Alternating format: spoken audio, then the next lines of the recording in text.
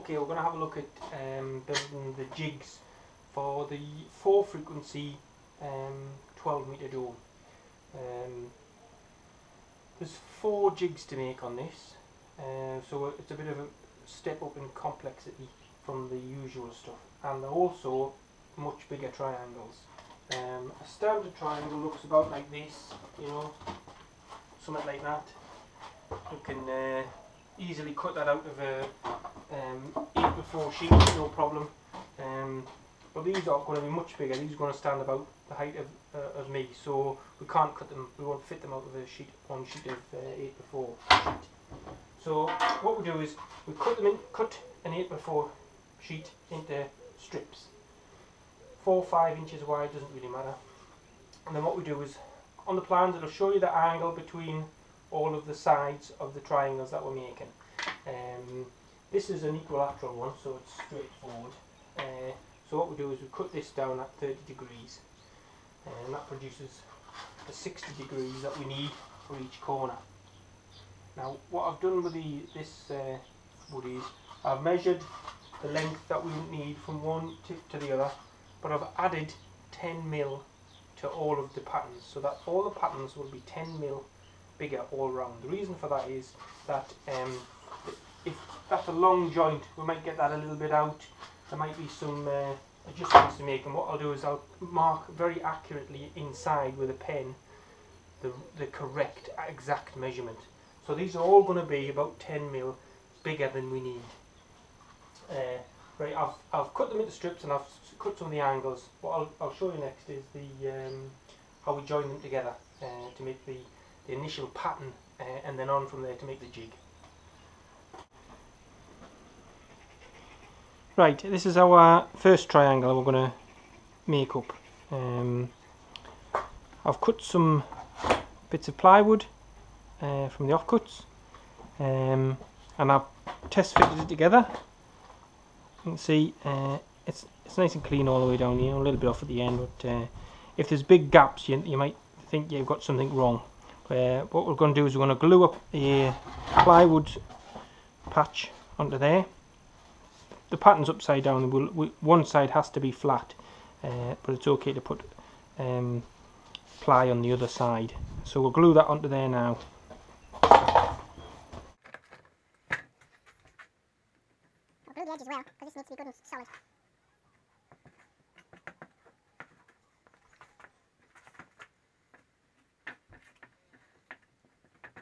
Right, what I'm using is I'm using a dry piece for the back for support, and that one for there. So, that's this one first.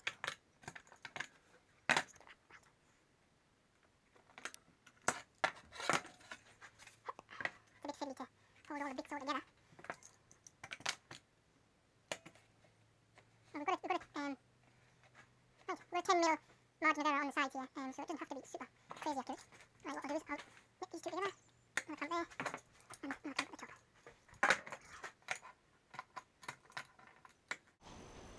Right, then we'll let that dry and we'll glue the other two sides in the same way. Right, I've made all the jigs and I'm starting to convert them into patterns now. What I did was I used the pin mark patterns. It's a piece of timber with a nail in, like that, to mark the length. There's 4 different ones, and then what I've done is I've marked them on here very accurately with thin lines. You can see where I put the pin in there. You can also see how the initial pattern, it's been made a little bit bigger, but because it's gone together it's not 100% accurate, this outer pattern, but these lines are totally accurate. That's why I advise to make the pattern a little bit bigger, and mark your true triangle inside that accurately.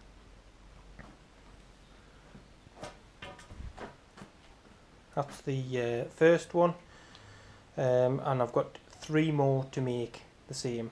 This is the I'm using heavy stud for the inside because this pattern will take a bit of stick, and I'll be making more than one dome. You don't probably have to make it this big. This will also have a strut triangle frame on the inside, and that's what these lines here are for. I'll show you that a bit later. Right, let's show you building one triangle. This is all my angled moulding with the bevel on. You see down there, it's got a slight bevel on it.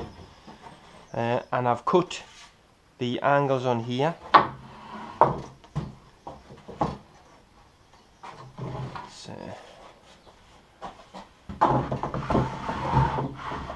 It's a much bigger pattern than normal, so it's a little bit more tricky in the workshop. Right, there you go.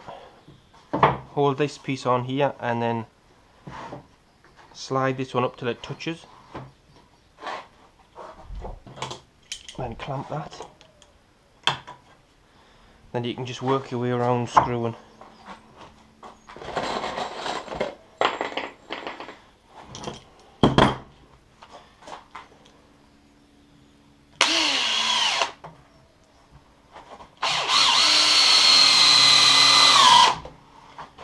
Because it's such a big pattern, we'll cut the end off as we go around rather than doing it last.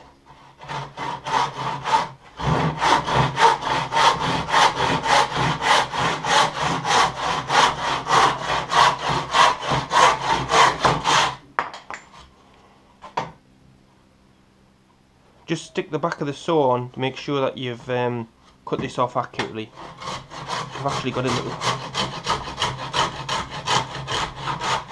And what you should aim to do is to scratch this piece of wood here with the saw as it comes down. Try and scratch this, because if it's not scratching it, it means that the saw's that way a little bit and you end up with the wrong angle on the end.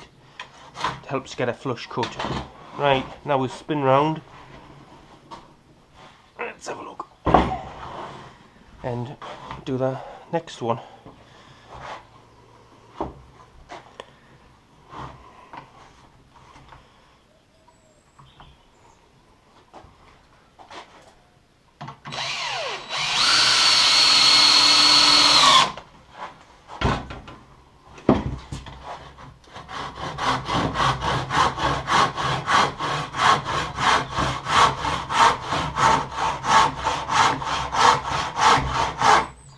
See, I'm just scratching that. There's little hairs coming off. It doesn't matter if you scratch this because it's cut up. And then put the saw blade on the back. If there's a gap, you know that you've done it wrong. Just check every one as you go, and you'll get the knack of it. The first one or two you do, they might be a bit ropey, but you should get the knack of it.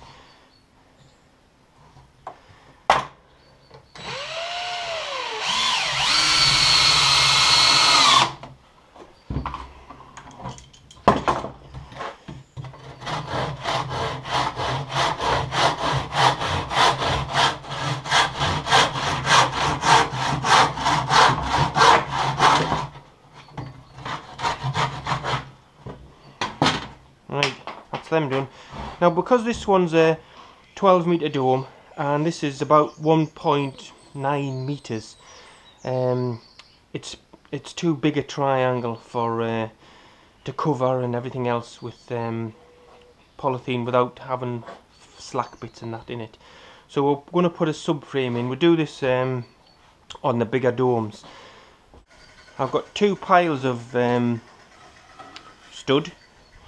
One for the bottom's marked on my pattern, so one goes on the top, because this is an isosceles triangle, so the top is slightly smaller than the two sides, and I've got a pile of these for the two sides.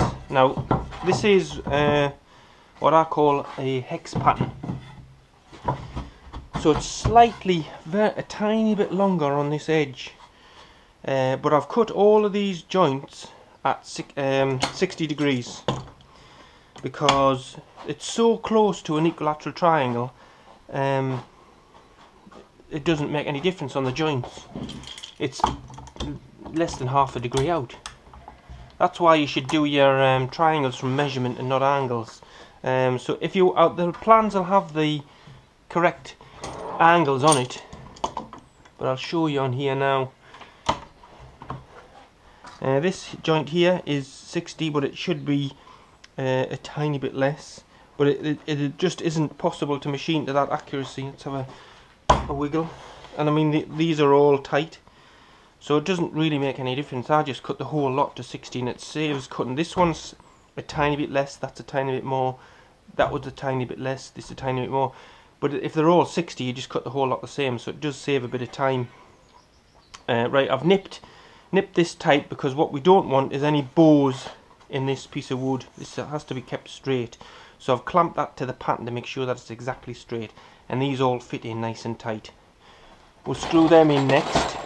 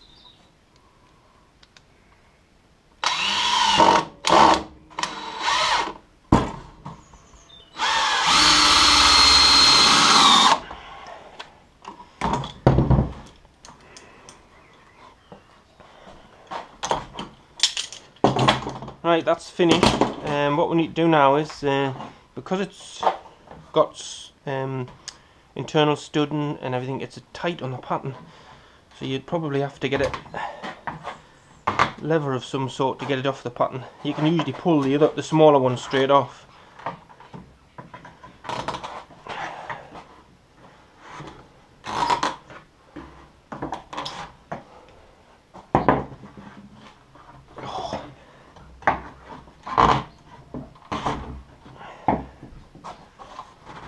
Right, that's the bottom.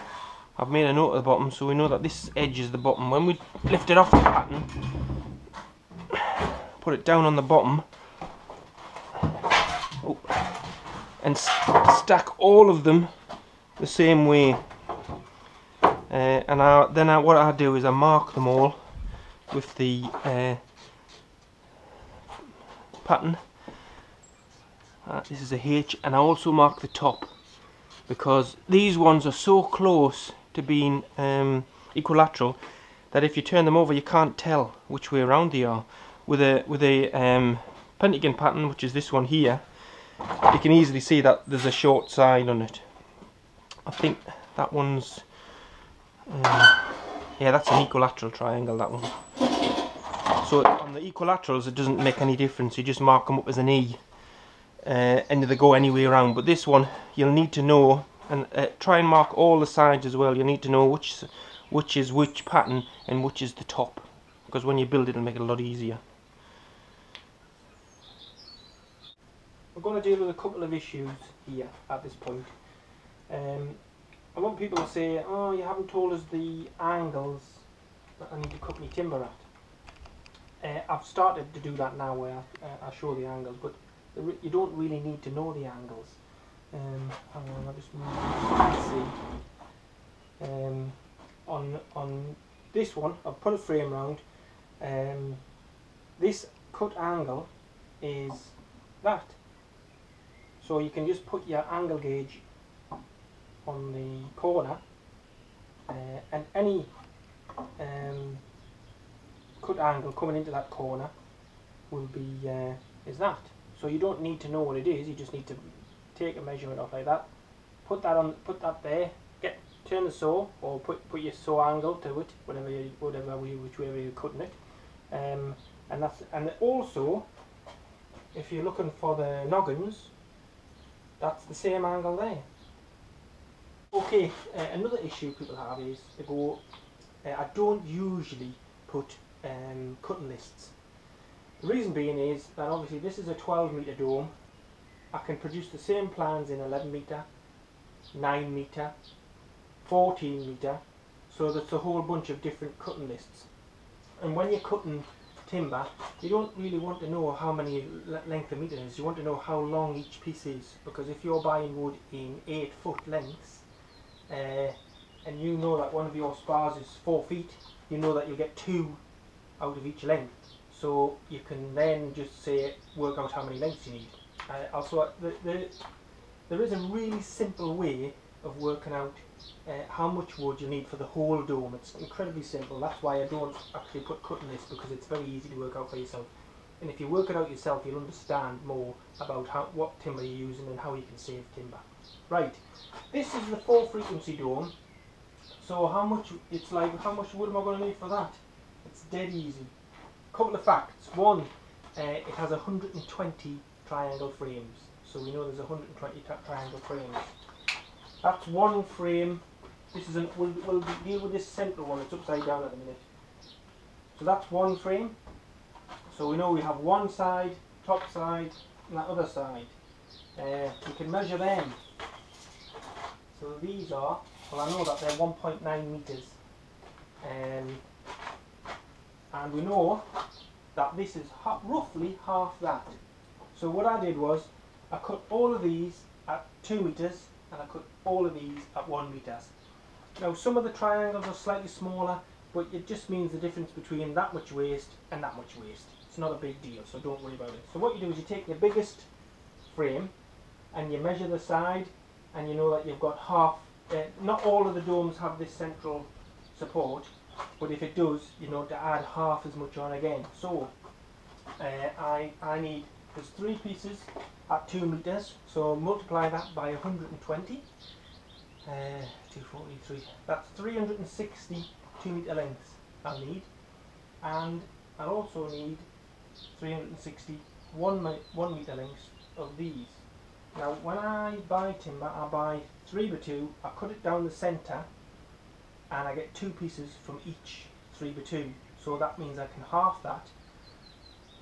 So that makes it 180 3x2s. So I need 180 3x2s to make these, and I need 360 1 meter lengths of 2x2 to make these. And then if you're making a bigger dome or a smaller dome, you can work around that. What I did was I used 4.8 meter lengths, so that means I've got 2 out of each length plus an 800 piece spare, and actually that 800 comes in for one of these. So and it doesn't hurt to have a little bit of spare timber. I mean, I haven't got hardly any spare timber on this job, but just that's a simple way of working out how much timber you need for a given dome. So all you need is the edge measurements of the largest triangle. Everything else is a bit smaller, and that is always half what that is, approximately. Okay, now I've made all the frames, so now we'll take a look at the base. The base on this one is a 3-part base. What we have is a thin, just a thin base section. We have, then we have a thick base section, and then the tricky bit, these all have an angle on them. I'll show you this. They all have an angle cut on the top, but that's pretty straightforward. So you have a thick one, a thin one, and you get this one, which is, it starts the same size as the thick one and ends up the same size as the thin one. So it's got a slope down. It seems tricky to do, but it's actually not that bad to do. So what you do is you put you mark how long it is on a piece of wood, and then you mark the thick end at this end and the thin end at that end. You set your angle on the saw, same as what the plans tell you, and then you cut one. I've got one here that's all been ready cut, so it's thin at one end with an angle and it's thick at the other. Now the easiest way to make these, or the most efficient I should say, is to make them from a thick piece of wood, like this. Because they have to be left and right handed as well. So if you mark on a thicker piece of wood, you can get one out of this side and one out of this side. That means you're getting two pieces from each section of wood. You're doing one cut, so you don't have to do lots of these angle cuts, because this is a freehand cut. I'll show you cutting that now.